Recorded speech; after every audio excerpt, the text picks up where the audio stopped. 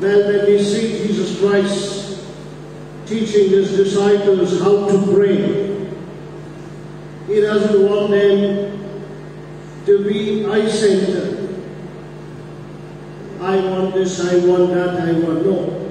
He doesn't want his disciples to be I-centered. He wants his disciples to be God-centered. And therefore the prayer is, your kingdom come, your will be done. Your will be done means that is everything we are putting into the hands of God. And therefore Jesus says, may your kingdom come, each day forgive us our sins. And therefore we place all that into the hands of God. And that is how you and I will learn to pray. That we put our trust in God. When we put our trust in God, the word I will not come at all. Because we are going to say, your will be done. Because we are going to say, Lord, it is only you who can do this. It is only how we know that everything depends on God. And most especially when it concerns to our daily bread, we totally depend on God.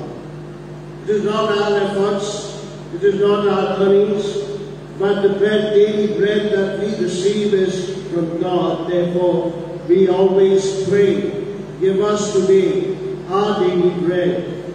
And then we know that we can't, in a way, by ourselves, do things, but with the help of God, we can do wonders.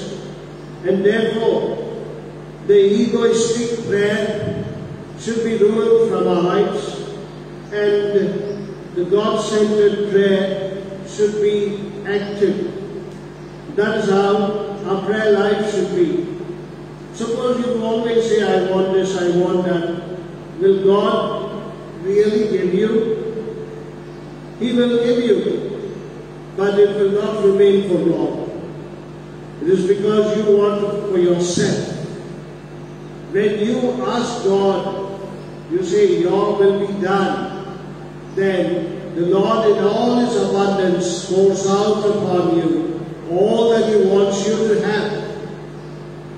Because he has the measure, he has the plan, and he has the way how to give it. And all that we can say is, your will be done. Today, my dear friends, when you pray, see how many times you are saying, Lord, I want this.